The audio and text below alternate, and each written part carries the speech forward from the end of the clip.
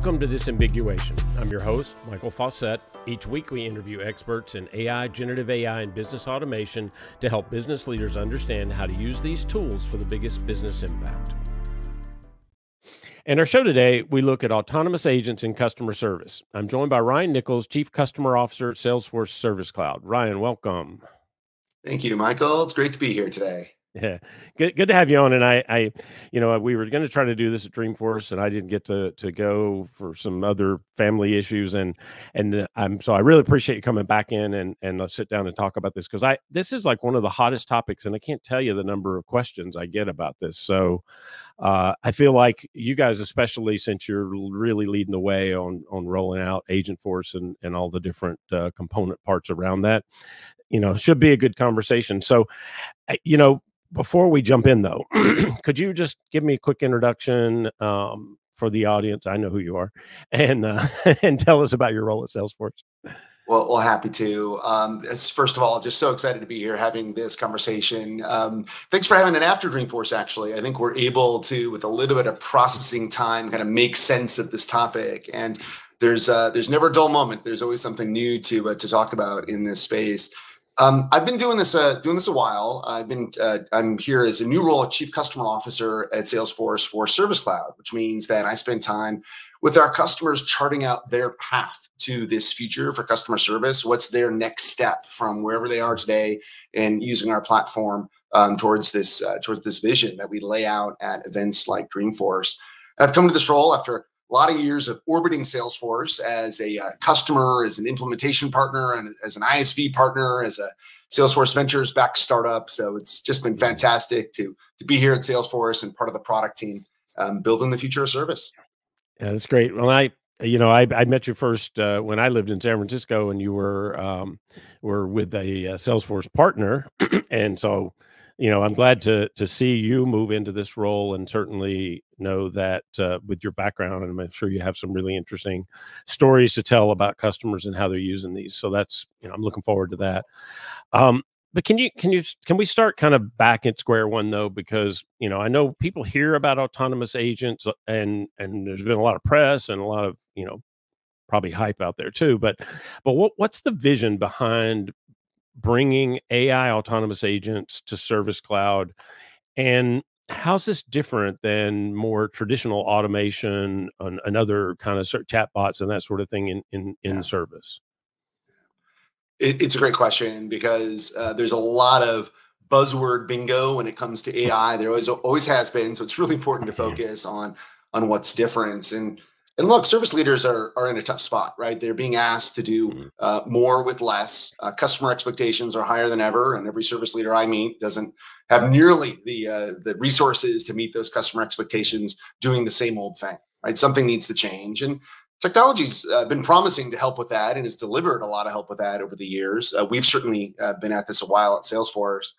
And it started by applying these machine learning models to make predictions. I mean, these models are really good at making predictions, right? Predicting what's the right place to send this customer's question, what's the next reply to send from this list, what's the best knowledge article from this list. And those predictive models delivered a lot of benefits, but they came with a bit of inflexibility, right? They needed to be trained. You needed to have had 1,000 examples, right, in order to make a really good prediction about what to come next. And about 2 years ago, right, that changed, right? The availability of these foundation models, these large language models, gave us a real head start on figuring out just the language part of this problem, right? You didn't need to figure out what the customer was talking about. And that allowed us to move from predicting to generating, right? To not just picking from the list what's the next best thing to say to this customer, but actually generating a reply, right? Not just picking a knowledge article from a list, but generating a response that's grounded on that knowledge. So it's a huge step forward, right? And we saw much more accessibility for AI applying the service by using these foundational models. But we weren't done yet, right? Because while generating content, answering questions is certainly powerful, there's a lot more to customer service than just answering questions. And so this next step, when people are talking about agents, they're talking about more than generating answers. They're talking about taking action, right? Autonomously taking action on behalf of your customers, on behalf of your employees. And the link between, well, what does that have to do with these large language models? that's the interesting layer, right? Is what's in between these new foundational models and this ability to take action on behalf of your customers. That's the ultimate win-win, right? Helps customers get their issue resolved quickly without a lot of effort and dramatically reduces cost to serve. Mm. I mean, it's been an interesting evolution, and I'm one of those people that I have had lots of bad experiences with the old style, chatbots and logic tree driven, and just not able to get to what you want. And then, of course, just the move to what I call intelligent chatbots, that was a big deal. But now the idea that I could actually get it to take some action, that takes away a lot of pressure on the team for certain things, and I would think frees them up a lot. So that, I thought that was pretty exciting. But I underneath you can almost feel yourself going down with the traditional chatbot, the conversational design tree, right? I mean, it's as a consumer and the maker of these things, you just feel it. You're like, oh, I know how this was designed. And it takes so much work, right? To gather those utterances, map them to intents, build a conversational tree. And then the end user experience, I mean, bots can do what they're programmed to do very well, right? But when you get stuck at one branch of that tree, there's no getting out, right? Which is why so many times we see the agent, right? Just give me something. Yeah, no, I have yelled at my phone many times going, person, somebody, I want to talk to a human. Yeah. Anyway, no, but definitely sounds like a better experience. Well, underneath this, though, and then Salesforce has always taken this approach, I think, with things, especially since the Force launch years ago, and this idea of platforms. And now there's this new term that was put out there at Dreamforce a little before, I guess, Agent Force platform. So how does that play into this? How does it empower, customer service teams to pull these autonomous agents into their workflow? Yeah. Well, it's a really important distinction between the power of these large language models and what's required to actually automate customer service. There needs to be something in between, right? If you just went out and asked a large language model, how would I solve this particular question? You're going to get a hallucinated response, right? That's not going to be grounded on who you are, what product you actually are talking about, what the approved set of knowledge is for resolving these sort of issues. And so, we've long known that just connecting directly to a large language model doesn't do the trick. And that's why when we launched our first set of generative features, we added a trust layer, right? So that you could use these models in a trusted way. We added an LLM gateway. There's so much innovation happening in these models that you don't want to have just one horse in the race, right? You want to be able to benefit from who's got the new model and how do I use it to best serve my customers. We added grounding, right? We knew that you needed to ground these models in data that's coming from your enterprise, right? Your knowledge, your customer data, previous conversations you've had with the customer, and you don't want your customer data mixed up with these large language models or being used to train these large language models. You wanted to have something in between.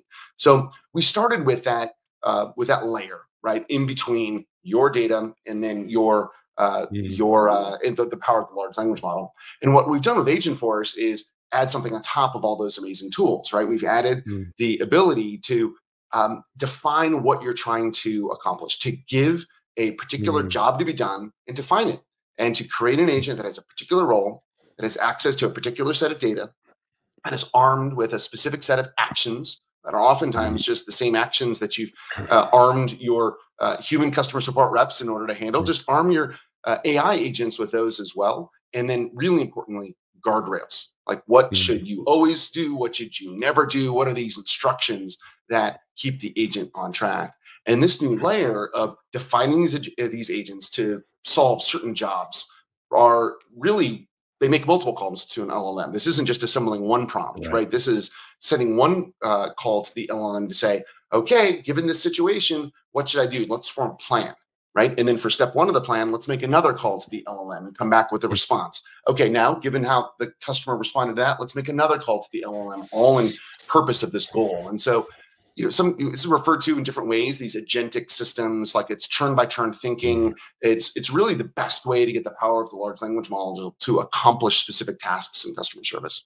I mean, one of the things you said in there, I think, is really important, and a lot has been written on it. I have written a fair bit about it too, I think. But is this idea of giving the model the context to actually be accurate without giving up the data to the model, which is, obviously an issue if you're using your customer data.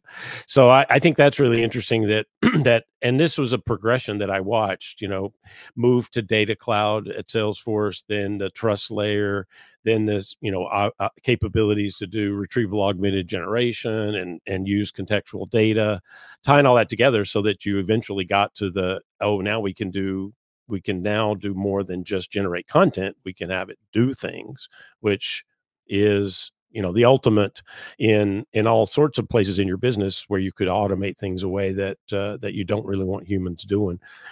I did a survey for a client last year on customer communications, and one of the things that I pushed on a little bit in that survey was, what do people think about chatbots? And if you ask somebody straight out, and we talked about this a little bit before, if you ask somebody straight out, they're going to go, I don't want to talk to a chatbot. But if they are talking to an intelligent chatbot, they may not even know. And then secondly, if you give them the capability to go to a human easily, if they get frustrated, then they answer, which I called hybrid. That was like almost 100% of people were comfortable with that kind of model, the hybrid model. A few people still didn't, but that's probably because they had those bad chatbot experiences, right? So I think that's really interesting that it does seem like that's where we've gravitated to as we've built this out. Yeah, I think it's important that we not try to pretend, right, that these AI agents are human agents. It's really important to disclose that. That's part of our, ethical and humane use guidelines for the use of this technology. But I think what you're onto there is that you don't think of it as a chatbot, right? I mean, what you associate sometimes is, oh, this thing is in the way. This thing is meant to, deflect me, right, from getting what I really want, which is help with my issue. If something is there if it feels like it's there to help and it actually accelerates you getting what you need, then you don't think of it in that way, right? Then you reframe and you say, oh, this thing is, boy, it's sure better than waiting on hold, right? Like, just get me the answer that I need. And when something is there to help you in that way, then I think we see a very different consumer attitude towards it. Yeah, no, I definitely saw that in the survey and in conversation since then. So maybe to make this seem a bit more real for people, could you come up, and I know you talk to Service Cloud customers all the time, so I'm sure you can, but could you give us a specific example of where a customer's using an AI autonomous agent and it significantly improved their service delivery or customer satisfaction? Yeah, there's great stories. This is what Dreamforce was all about, was telling the stories of customers that are on this journey, from those that already have a live Agentforce agent that's engaging with their customers, to trailblazers that were at Dreamforce just getting started. We had thousands of customers get into the Agentforce platform and leave Dreamforce with their very first agent, right? That they were able to ground on their website and give a few simple instructions. And it's just been so exciting to see folks all along that adoption journey. One of the stories that we were really excited to spend a bit of time on at Dreamforce was the story of Saks. And Saks, of course, luxury retailer, makes these beautiful products that people just really love and make part of their life. But sometimes you want to make a return, right? And Saks has had an Einstein chatbot help folks with that return process, and have had that live for a few years. And there are a lot of spots where it performed very well, right, when it was a pretty straightforward return process, but a few spots where it always got escalated to a question, and in particular, or to a human agent, and that drove up cost in the contact center. When their contact center agents, they really want to be spending time advising customers, right, on what's going to go well with this thing that I just bought, or what should I buy next. And that's, of course, how Saks also turns, their contact center to not just a cost center, but also a driver of growth. It's those types of conversations, not, how do I return this item, right? So taking the conversations that were about return policies and not just escalating those straight to a human customer support agent, that was where we started, right, with Saks.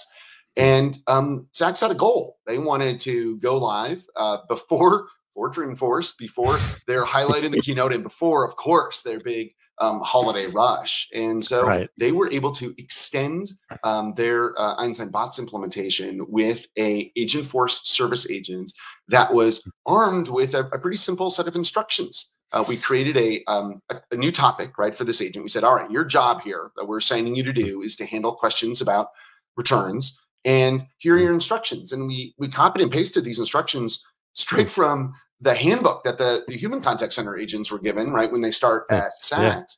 This wasn't, training a model, right? This wasn't assembling utterances and cleaning up your data and calling in the data science team, right, to map that to intents.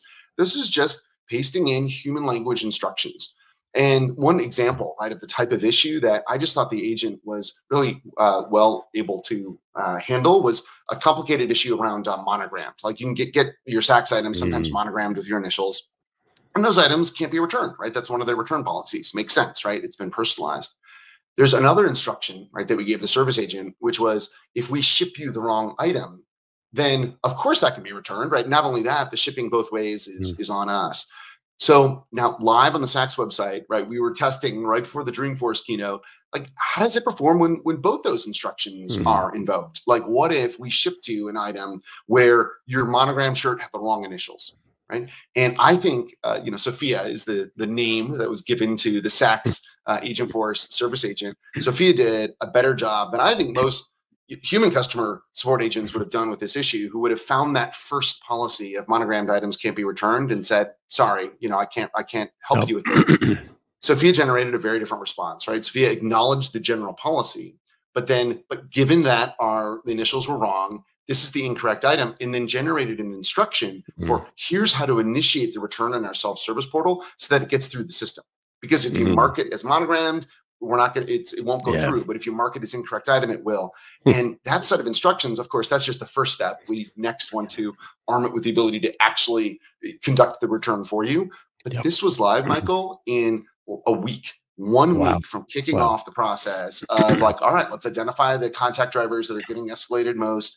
Let's create these topics. Let's do these actions. Well, this was a 1 week project, and we were able to take one of the top things that was being escalated to human agents and have it handled by a service agent. And we're just seeing so many of these examples. Wiley, big textbook manufacturer and distributor, seasonal business, right? Everyone's back to school.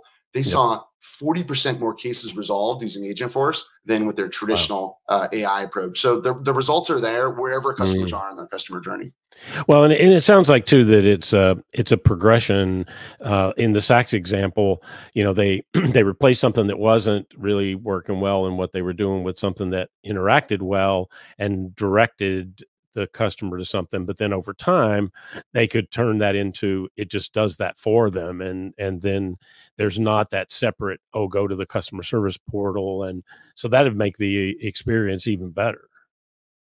Yeah, the process we sometimes guide customers on is, look, get started with answering questions, right? That's it still requires work to gather your knowledge, right? To make that available, right, to the agent. Next step is to fetch information, right, to not just give general answers, but give personalized answers. That requires a lot of times either identifying a customer or authenticating them. That's why having an autonomous agent that's sitting right on top of your customer 360 is so powerful, right, for those personalized responses. And then the third step is taking action. And again, a lot of Salesforce customers are off to a running start there because they've already created every single flow that you have written to arm your human customer support reps, every single Apex button that you've added to your service console, like all of these automation capabilities that you've already built into the platform can be turned into actions that can be used by the agents very simply, right? You basically wrap it with a little bit of metadata where you describe, like, what is this for? When is it to be used, right? What are the guardrails? And then you add it or associate it with a particular service topic. And then the agent knows when to evoke it, right? The agent will make a decision about, okay, here's when to call this particular process to run this workflow. And again, very different approach than the traditional conversational design approach. So we talked a bit about hybrid before, and I'm curious, in this scenario, how do the agents interact with the human agents? And then is there training required for that human agent then? And if there is, what does that, what does that look like? How do you roll this out, I guess, with the human agent and make them, work collaboratively? Yeah. It's a great question. I think a lot of the implications are implications that come over time. I mean, the initial experience, right, of being escalated a conversation is not one that it needs to be all that different from what happens today. The conversation that was held with the Agentforce service agent can be summarized. So the human customer support rep just sees exactly what's been happening before and can dive right in, assisting with those issues.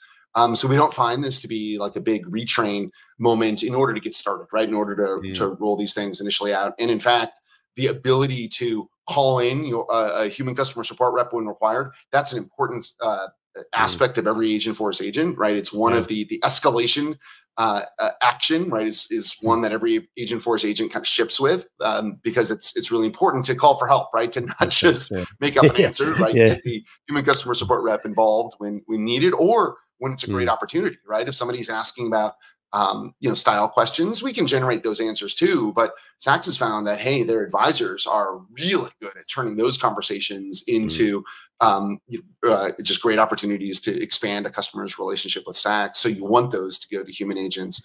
And that, I think, points to what's going to be required over time, right? Because we'll see a few things happening, right, with our human customer support teams.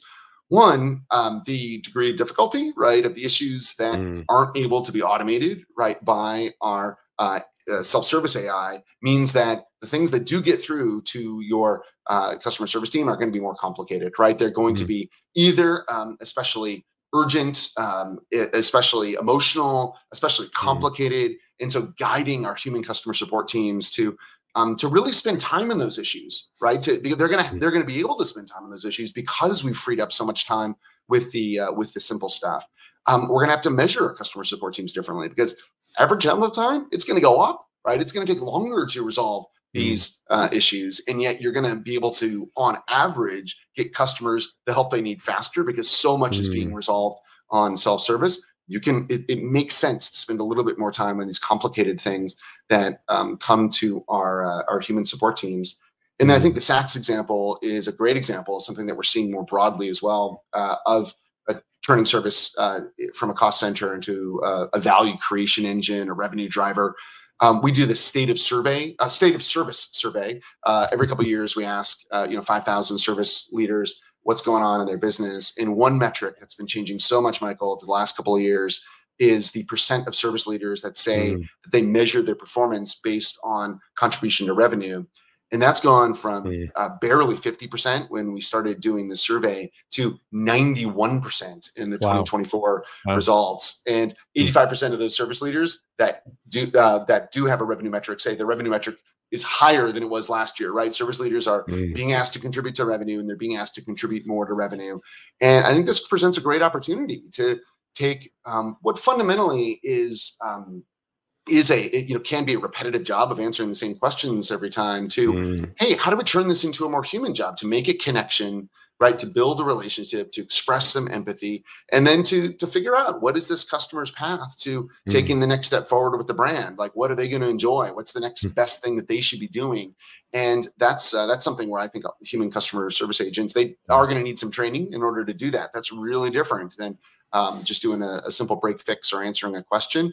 But it presents a great opportunity, I think, for businesses that employ large customer service teams. Yeah. And I mean, a real opportunity for that human agent to advance their career and learn some new skills that they wouldn't have been able to otherwise, or at least would have been a difficult path for them, I guess.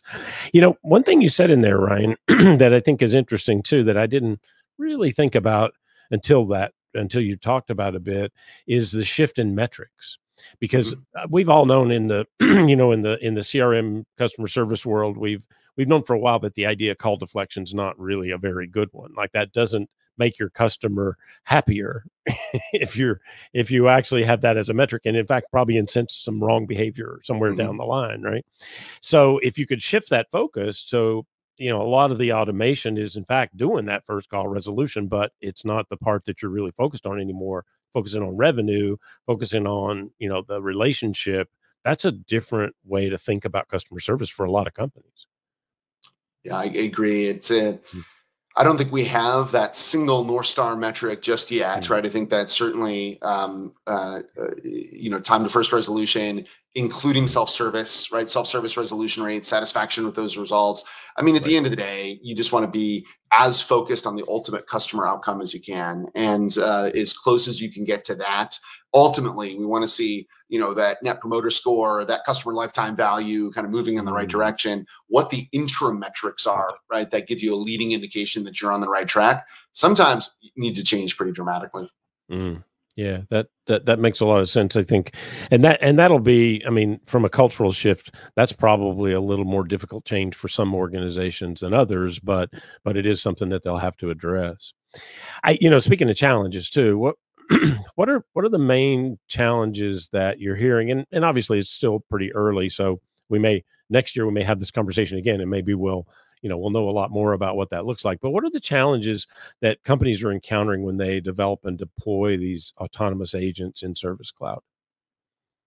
Well, we think a lot about these challenges because our whole roadmap is oriented around helping customers overcome these challenges. And if I had to put one at the top of the list, it would be data, right? Data fragmentation. Right. Every conversation I have with customer about their AI strategy ends up becoming a conversation about their data strategy. And it's one of the reasons Salesforce has invested so much in Data Cloud over the years. Yeah. And we were incredibly fortunate. I don't think this was the original idea behind Data Cloud, right? It was serving a different purpose at the very beginning, but boy, has it served to be an incredible way to bring together the data required to ground Agentforce agents, where being able to act on this data, to ground on this data as if it's on the Salesforce platform without having to move it to the Salesforce platform, right? To have this zero copy ecosystem of partners, because so many companies are investing in data lakes, they're solving this problem for multiple reasons, and to be able to bring that data and act on that data in Salesforce to ground their AI models, incredibly powerful. It's one of the reasons why we launched unified knowledge data, especially fragmented in so many different companies, and being able to bring in that data in October, you'll be able to bring it right into Data Cloud, right? And act on it in Data Cloud as unstructured data to be able to do incredibly powerful retrieval augmented generation RAG on that unstructured data, regardless of where it's sitting in your enterprise. These barriers of how do I bring together my knowledge, my customer data, and then the final piece is conversational data, where we've seen that the CTI integrations that have always existed between your contact center system and your CRM just aren't good enough because they don't bring in the real-time conversational data that you need to ground these large language models. And so the deeper integration that's made possible with bringing your own channels, right, to Service Cloud Voice or digital engagement, plug them in so that you've got your knowledge, your customer data, and your conversational data all together in Data Cloud.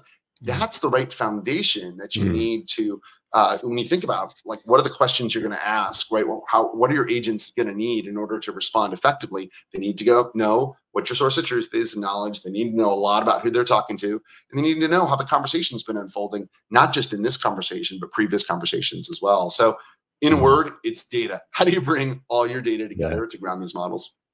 Yeah, and I mean, also traditionally, Salesforce automation data was always a bit suspect, and that's kind of the start of it. And then there was also all the fragmentation. So that was actually one of the things, in the old CDP, customer data platform approach, then moved into more of a broader, not a marketing tool, but a broader tool to get data across the entire process of interacting with customers.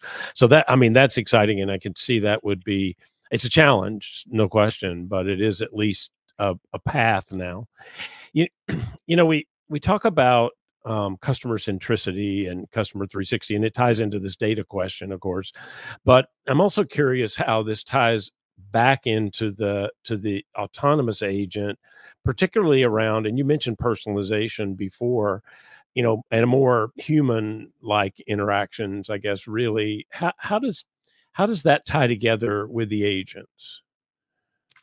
Well, it all comes down to the prompt and augmenting the prompt with the right set of data to personalize the response. And there's just a huge difference between what you're able to do when you were training your own models and trying to come up with the right response to a question to, in the prompt studio, you're able to just at mention, right, entire corpuses of data about your customers, based on at customer record, and considering all Mm. of their, at previous personal purchase history, right? And Mm. be sure to remember our at last conversation, right? You can bring in all of those things into the context that gets sent to the prompt. Given all of those things, what's the next best thing to say to this Mm. customer?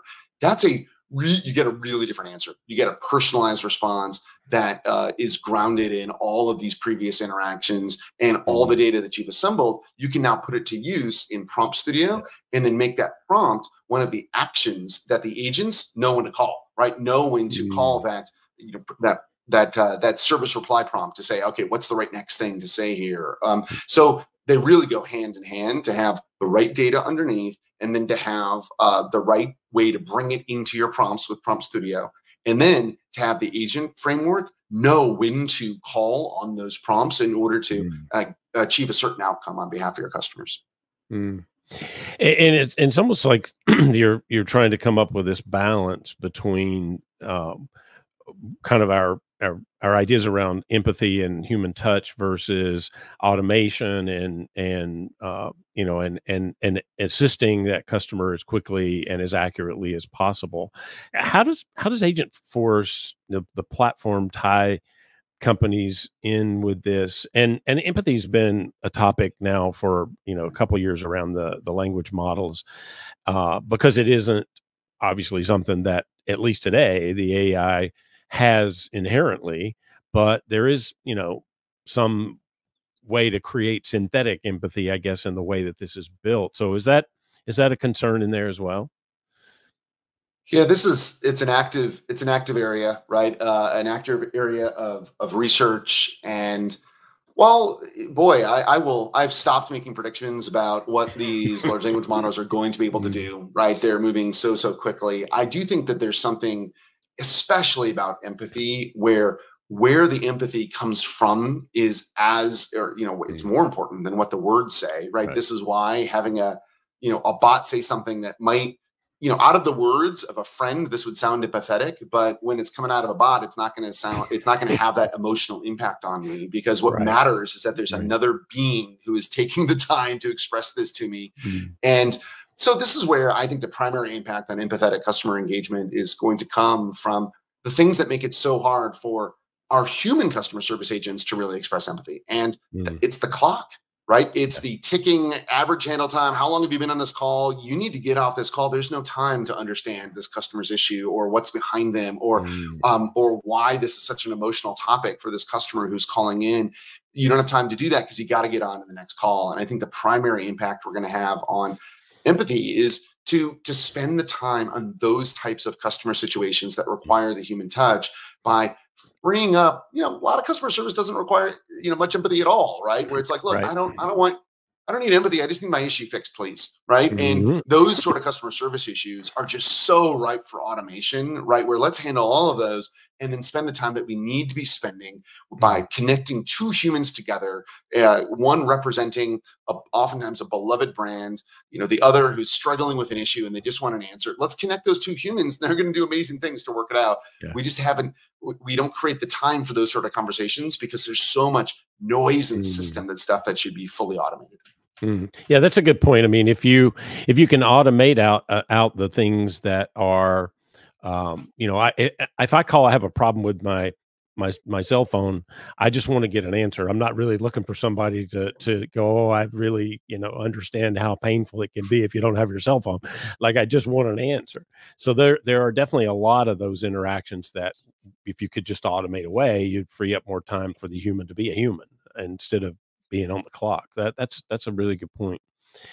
Um, so where do you see this going? Like, we've been talking about all these different interesting things that we can do, but what advancements, what features could we expect over the next year or two in the Agent Force platform, and how do you see that evolve over time with those capabilities for your customers? Well, so after just saying I'm not going to make any predictions. You know, these are not predictions. That's why I asked the question then. things that are actively being worked on, right, are certainly things that I love to talk about with you know, the giant safe harbor statement in front, right? That of course these are our best efforts to get these capabilities live. But one of the things we were able to show off at Dreamforce was channel selection. We're launching Agentforce service agents over digital channels, right? Over messaging, in-app messaging experience and messaging experience on SMS, WhatsApp, Facebook Messenger, right? You'll be able to, Apple Messaging for Business, you'll be able to get out on all those digital channels. Up next is voice. And we recently announced an acquisition of a startup that is helping us bring the Agentforce platform to voice, because voice has really presented some unique challenges for generating content. The latency required, there's some real nuance to, so to speak, to getting interrupt right, to know when you're being interrupted, when to interrupt a customer. And that is just a special skill set that we're very lucky to now have as part of Salesforce. And that's going to help us expand the Agentforce platform to voice. And really this idea of being multimodal, right? At launch, again, it'll be text back and forth, but being able to send in an image, not just to attach to the case, but actually as part of the conversation to understand that image and to have the model build a plan and react to that image based on the information that it's in the image. That's going to be incredibly powerful. And while there's a lot of attention given to the conversational back and forth, one of the things I'm most excited about, Michael, is how it's not everything needs to be a conversation, right? That there's a digital experience part of every customer experience that I think there's some really interesting back and forth that we're going to start to see. So shortly after general availability, we'll have our Agentforce agents be able to interact with the self-service experience, the rest of the self-service experience, so that as we're having a conversation, again, instead of just telling you how to do something, let me just take you there, right? In the product or the service or the website or that part of the mobile app, let me just take you right to that spot, and maybe even with most of it filled in, right? So having the intersection between the conversational experience and the digital experience is something that I'm really excited about. Those are all pretty near-term innovations. I think that the richness of capabilities and the number of actions that these agents are going to be able to take, those are just going to explode. I mean, those are going to go from relatively simple actions today to highly complex actions that require a lot of back and forth. We're going to see a lot of that. Is it going to get to empathy? I don't know. I'll hold off on predicting human empathy, but I think we're going to be able to make a lot of time for human empathy, given all these incredible investments and advancements that we're going to see in the Agentforce platform over the coming releases. Yeah, I think I wrote something about synthetic empathy about a year ago. So I'm interested to see how that evolves and gets to the point where it does actually feel empathetic versus I think the machine's acting like it cares, which, you know, that's not great, I guess. Anyway, well, so Ryan, that's you're really out of time. Although I good conversation, and I certainly could keep going. I think this is a really interesting area and evolving very quickly.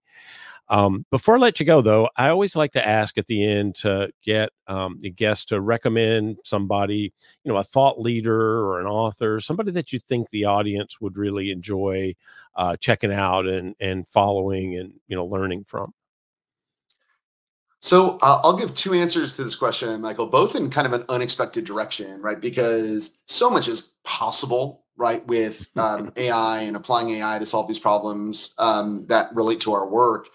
I think that it's on us as leaders to keep our imaginations active, right? To have a really strong perspective on where we want this to go and to imagine the future that we want to manifest through this incredible new technology. And so for me, that is two different directions. Like one is in fiction, right? And going back to some of my favorites to imagine what a future could look like, both in incredibly bright ways as well as really dark ways. And boy, I love Fall, Dodge and Hell by Neil Stephenson. I think that there's just a novel that invites us to reconsider like what is paradise and imagine how technology can help us create that or the exact opposite.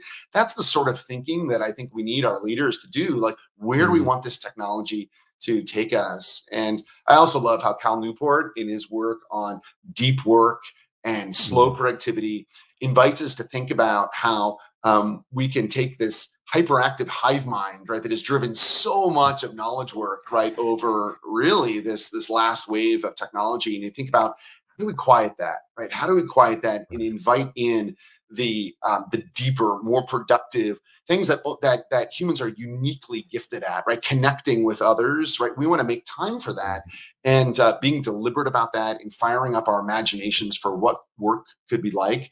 I really like the work of Cal Newport and his new book, Slow Productivity, is a great read. Yeah, great. Oh, two very good recommendations. Much appreciated. And I'm sure the audience will enjoy. Well, Ryan, thanks again for joining today. Really enjoyed the conversation. Really enjoyed the conversation as well, Michael. Thank you for having me. And that's the show for this week. Thank you all for joining. Remember to hit that subscribe button. If you enjoyed the show, please leave us a 5-star rating on YouTube or your favorite podcast platform to help others find the show. For more on AI and other software research reports, briefs, and blog posts, check out arionresearch.com. If you have AI, generative AI, or business automation expertise, either as a provider or as an end user, email your information to disambiguation@arionresearch.com, and we'll see if we can get you on as a guest. Don't forget to join us next week. Disambiguation is an Arion Research production. I'm Michael Fauscette, and this is the Disambiguation Podcast.